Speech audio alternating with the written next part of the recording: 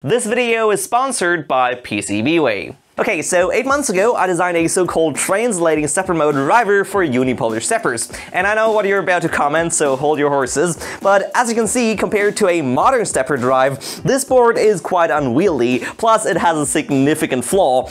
It sometimes misses steps when changing direction. So ever since, I've been working on designing a better, more compact version to make open source like I originally promised, and finally the day has come. Now, if you're not familiar with controlling a unipolar stepper motor like the disgustingly popular 28BYJ48 using a microcontroller, you'd be forgiven to think those motors come with a driver already. The little PCB usually sold in a bundle with those motors, back in the day it looked like this, now apparently it's blue, isn't actually a driver at all. It's just a simple ULN2003 Darlington array allowing the microcontroller to switch the higher currents and voltages needed by the motor. The actual work of driving the motor is still done entirely by the Arduino or whatever development board you use, which can be inconvenient because it requires potentially time-sensitive code and takes up an entire 4 I/O pins. Depending on project requirements, that might be 2 pins more than you have, forcing you to switch to a more powerful MCU. Furthermore, if I want to use unipolar stepper motors on a 3D printer or other CNC, which can be done even though this cheap round type of motor isn't exactly well suited, I run into another problem. The firmware on these machines is designed to run bipolar motors with dedicated translating drivers, so simply hooking up the ULN2003 isn't going to work. And as for modifying the firmware to also take care of driving the motor, well, good luck with that. So I designed my own unipolar driver to be compatible with the existing software ecosystem while still allowing me to use crappy unipolar motors scavenged from e-waste for free. And today I finally get around to building my newly developed compact version of this stepper motor driver, which isn't only compatible but also plug and play interchangeable with the standard A4988, allowing me to literally retrofit existing RAMPS 1.4 and CNC shields and many other common 3D printer motherboards with unipolar motors. And this is where people in the comments might, rightfully so, accuse me of fabricating a problem that doesn't actually exist just for a video. And yeah, there is an easy way to convert unipolar motors into bipolar ones, which allows you to use the dirt cheap mass-produced A4988, rendering my fancy new invention totally unnecessary. But hey, there's still some advantage to using a stepper motor the way it was designed, plus it's a very interesting novelty problem to solve, so I did it anyway. And I learned a lot in doing so, some of which I'll try to pass on to you in this video. Granted, having to compete with a mass-produced item like the A4988 made the design challenge all the more interesting. But let's start from scratch. How do you even drive a unipolar stepper motor? Most of them have 5 wires coming out, one of which is common to all 4 windings and usually gets connected to positive. Then all we have to do is connect the 4 other ones to ground, one after the other, and the motor spins. That's it. To make it spin the other way, just do it in reverse. Now that makes it run in full step mode, which can be somewhat noisy, so half steps are better even though they are slightly more complex. To do that, you power up the first coil, then add the second, which makes the motor go in between the 2 full steps, remove the first coil to fully latch onto the second step, add the third to go in between, rinse and repeat. As you can see, we end up with a very simple sequence of 1 through 4 or 1 through 8 respectively for half steps. The control signal CNC firmware like Marlin and Gerbil puts out is a simple pulse on the step pin whenever it wants the motor to do one step, with the direction of rotation it's supposed to happen in governed by a high or low level on the direction pin. So what I did on my first version of this motor driver was extremely simple. There is an integrated circuit called the CD4017BE decade counter, which does almost exactly that. Feed in a pulse on one pin and it turns on the first output, another pulse and it switches to the second output, then the third, and so forth. And because they only count up but not down, I simply used the second one for counting down, fed the generated sequences through a whole bunch of diodes for proper merging of the signals without backfeeding, and piped the whole lot into a ULN2003 to supply current to the motor. Now, there are dedicated up and down counter ICs available, but one of those is already more expensive than the entire A4988, so because the incredibly mass-produced CD4017 decade counter was only like 8 cents a piece when buying 50 of them, I obviously went with those. Now, that approach comes with a problem. Because it's two separate chips doing their own counting, whenever you try to switch direction and activate the other counter, it starts up right back at 0, even though the other one might have left off somewhere in the middle of the sequence, which results in unpredictable lost or gained steps at the end of each move. And on a 3D printer, even just one lost step every time the nozzle changes direction could, and probably would, have devastating consequences. So how do we design a better one? By the way, please excuse the sudden return of my yearly cold, in case that's audible on camera. Well, the dedicated up and down counter ICs ain't gonna cut it. They're too expensive. And even though some current events would suggest otherwise, we do in fact live in the 21st century, and these little plastic squares, capable of doing more math a second than some people do in their entire lives, are a thing now. And they're dirt cheap.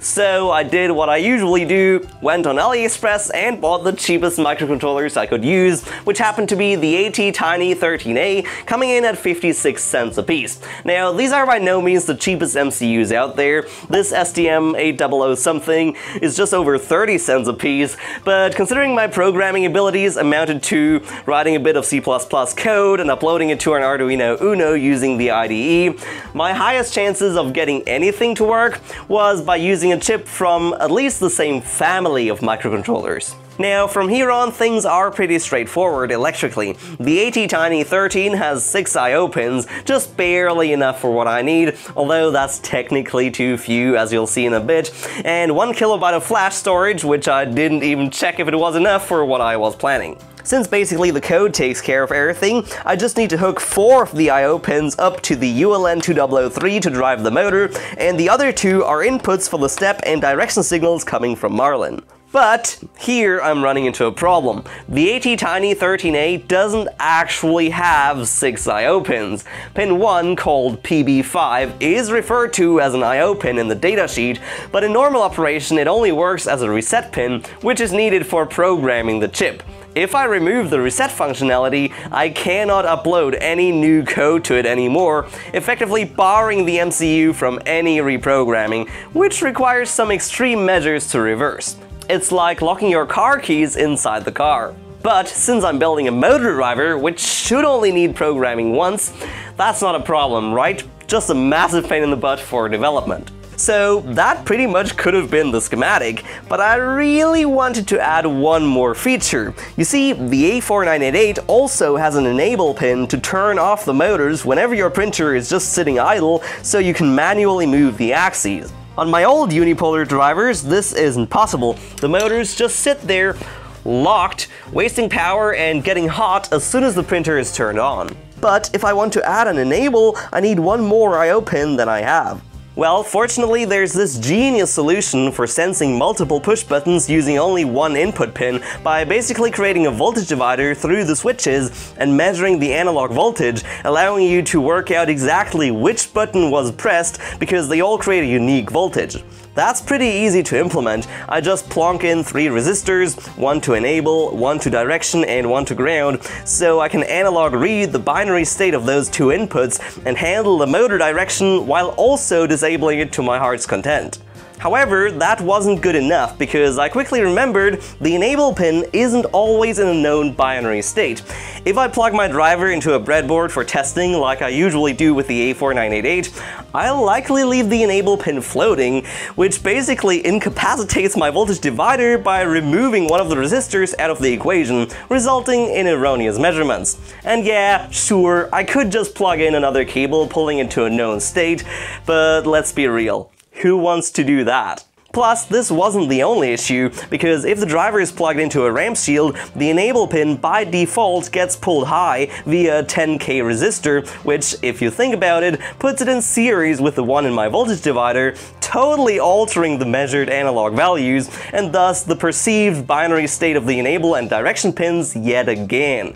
So if I make a little table with the measured analog voltage for all possible combinations of high and low on those inputs, and repeat that for the 2 other use cases where the driver is in a breadboard with enable unconnected or plugged into a ramps board with enable pulled high via the 10K resistor, it quickly becomes apparent there is no surefire way to determine the actual state of those inputs at all times, simply because the measured values sometimes overlap. Luckily, that was a rather easy fix, because guess what? I don't actually need to know the direction while the motor's disabled. By simply replacing the enable resistor with a diode, it doesn't play any role in the voltage divider as long as enable is left floating or pulled low, which counterintuitively means the motor is active, leaving full authority to the direction pin, which makes the MCU measure 0 or 2.5 volts depending on direction. But as soon as enable gets pulled high, it floods the analog input with close to 5 volts directly through the diode. And this even works with the 10K resistor on the ramp shield in series, because it's a much lower value than what my voltage divider is made up of, so it results in a measured voltage still sufficiently higher than 2.5 volts that I can implement a simple software lockout, cutting power to the motor whenever the measurement decisively goes that high. I hope that explanation made any sense. I know I'm not exactly good at explaining complex topics in a concise way without using like 3 million words. I'm gonna touch on the software part later. For now though, suffice to say, that solution ultimately worked and made it through testing. My circuit boards from PCBWay just arrived. Let's build that thing and see if I didn't mess up after all. This is such a tiny box, which I guess is to be expected for circuit boards this small. And here they are. I of course chose yellow for the color because, well, that's what I do, but also because it's one of the very few colors stepper motor drivers don't already exist in. So now you know, the yellow ones are unipolar drivers. Oh my god, those are so tiny. As usual, they are excellent quality, not that I expected anything different from PCBWay, and I really hope I didn't make some mistake after going through so many iterations. And the black ones here, you might have noticed, are the resetter I need to break back into the @tiny after locking myself out by removing the reset functionality. Hopefully I won't really need it, because that would mean my code doesn't work, but while I was at it, I just went ahead and made some for the video to demonstrate. I ended up choosing black for the solder mask just because I wanted to try some of the other colors PCBWay make. Anyway, I'll show you these resetter boards later. For now, let's go and make my stepper drivers.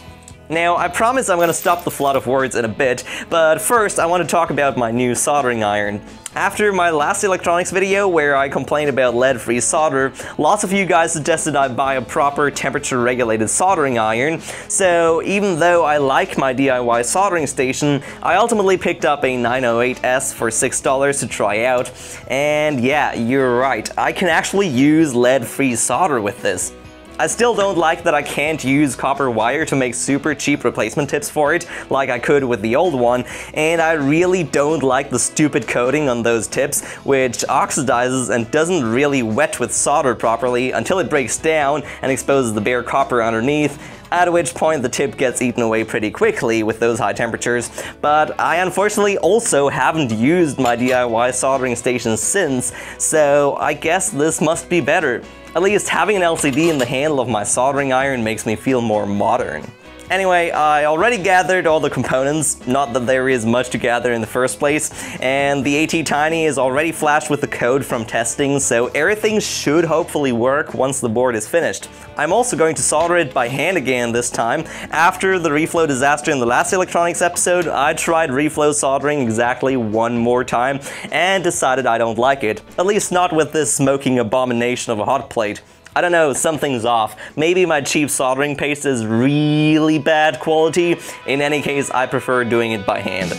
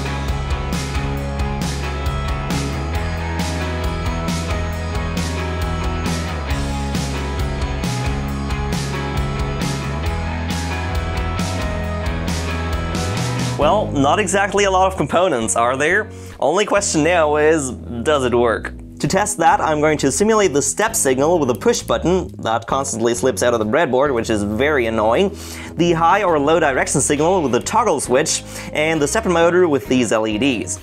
Here's what that looks like as a schematic. That way I can step through slowly and observe if the sequence is correct. Barring some major design blunders, the most likely thing to go wrong here is the order of the sequence being incorrect due to software pin assignments not matching this latest version of my PCB. Oh, and the enable pin is currently pulled low. I'm also going to test that in floating and high, as well as high through the 10K resistor. Here goes nothing. First LED lit. And this way around it works. Let's toggle the switch. And it works the other way around as well, as you can see. This is exactly what it should do. Great, now with enable floating, nothing should happen and it should still work like before. Which it does. And as soon as I plug enable into high, the LEDs turn off, which they should do. And it works exactly as expected. That's great. And now with enable plugged into the 10K pull-up resistor, it works as well. Great. Well, that I didn't expect. It works just fine. Well, that's a delightful surprise. Totally didn't take me 8 months learning AVR development just to get these stupid push-button activated running lights to work. But I guess you really want to see it drive a stepper motor, so let's do that next. Okay, so here I have the exact same setup and code I frequently use with the A4988. An Arduino sending step and direction signals to the driver, allowing me to control the direction and speed of the stepper motor using a potentiometer. And as you can see, it works just fine. And because, like I said, this stepper driver was designed to be fully compatible with CNC shields, ramps, and all other 3D printer control boards with plug-in drivers, you're probably wondering what on earth that single header pin spike on top is for. It's not an antenna to spy on your prints. The way this works is you plug UniStep into your controller just like you would an A4988, but because these boards were inherently designed with 4-wire bipolar stepper motors in mind, and unipolar motors usually have 5 wires, you need somewhere to plug in that winding common to supply power to the motor. So with the 4 phases connected to where the motor usually goes, the common plugs into the driver itself. Not exactly the most elegant solution, but it works and requires the least setup. But let's talk about the software, because this stepper motor driver is 50% that.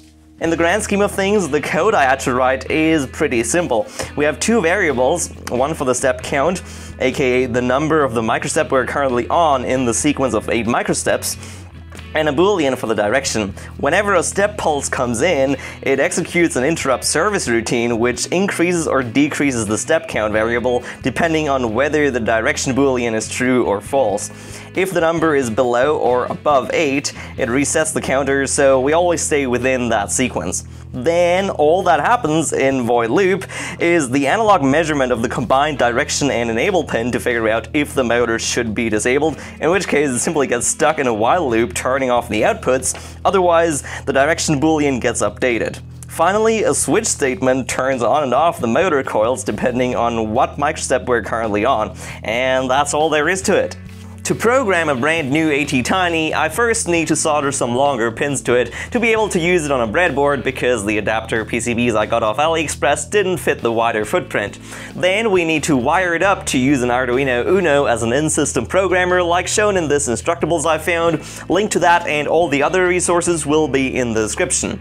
I don't really have much to add, just wire it up and it should work. Go to Examples and upload the Arduino ISP to the Arduino to turn it into the programmer needed to flash code onto the ATtiny.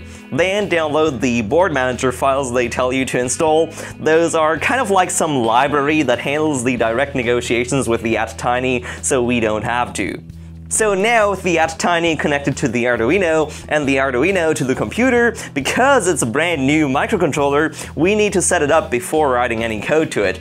And as soon as we select ATtiny13 as our board, we get a whole slew of settings in the Tools menu. First, of course, we make sure we have Arduino as ISP selected for the programmer, as well as the correct processor version. Many of the other ones we can just skip, except the processor speed, which I believe is set to 1.2 MHz by default, so I crank it up to 9.6. But for now, all of these aren't critical because we're going to override them later anyway.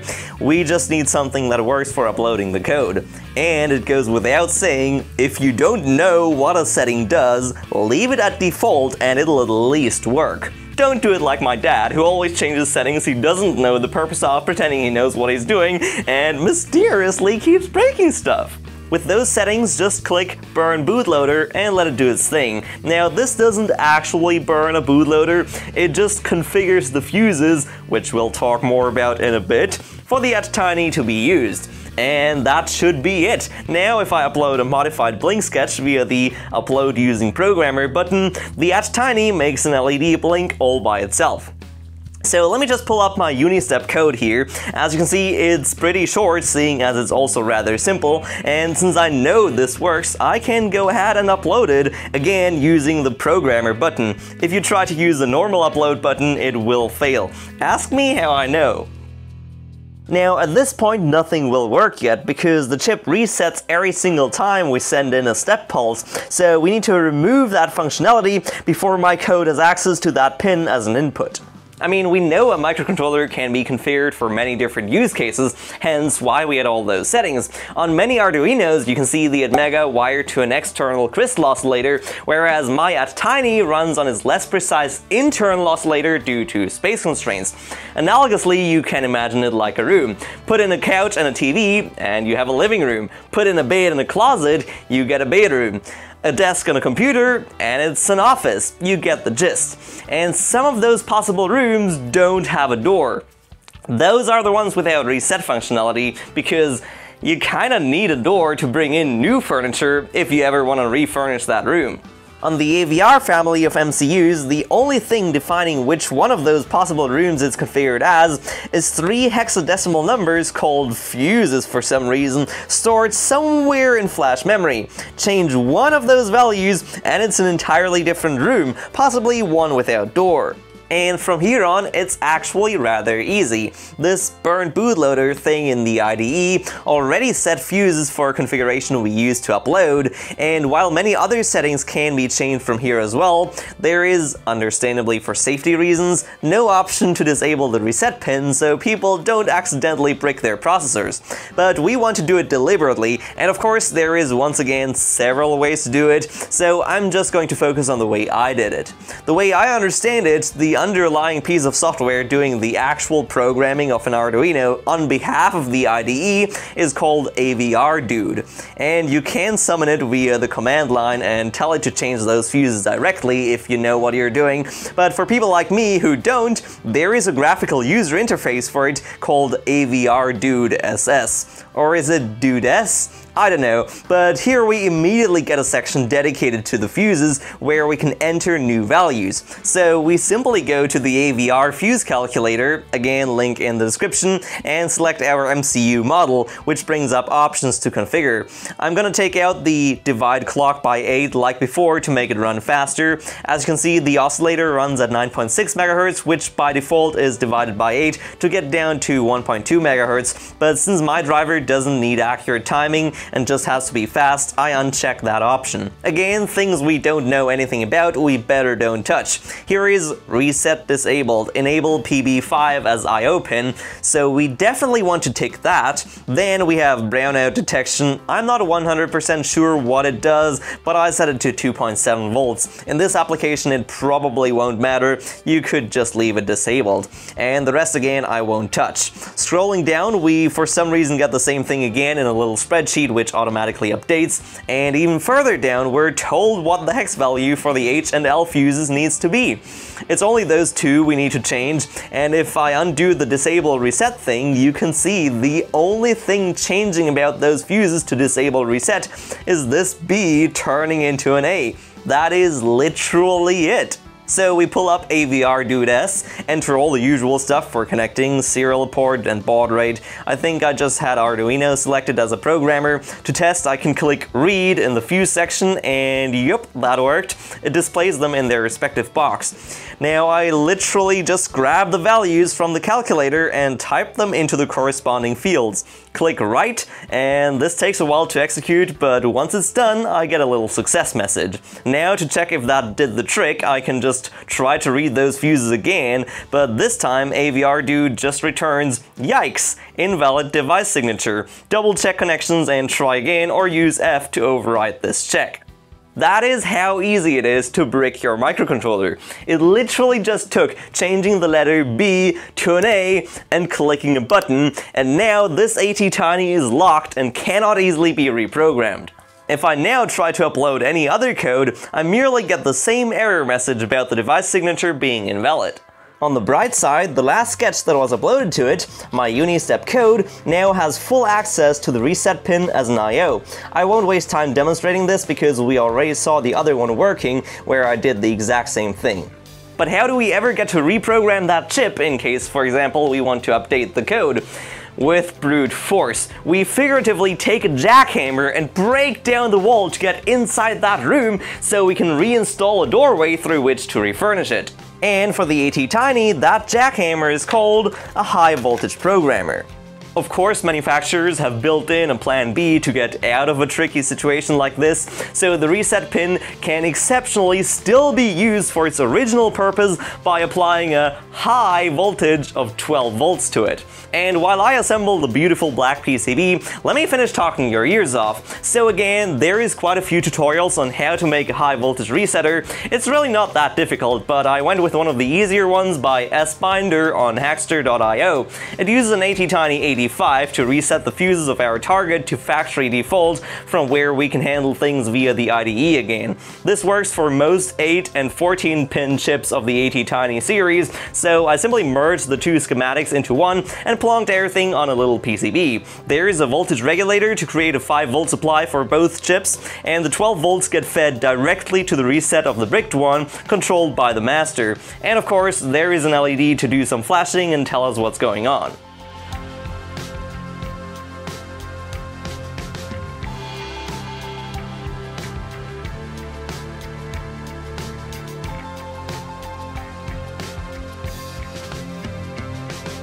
Okay, let's see if that works. So the idea is I take the brick chip, place it on its footprint in the right orientation, and click the button. If everything's alright, we should see a brief flash from the LED, and that should be the fuse's reset.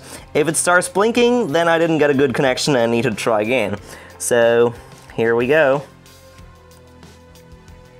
And clicking 3, 2, 1. And that is pretty much it. That was anticlimactic. It worked just fine. That brief flash, that is all it takes. Resetting the fuses.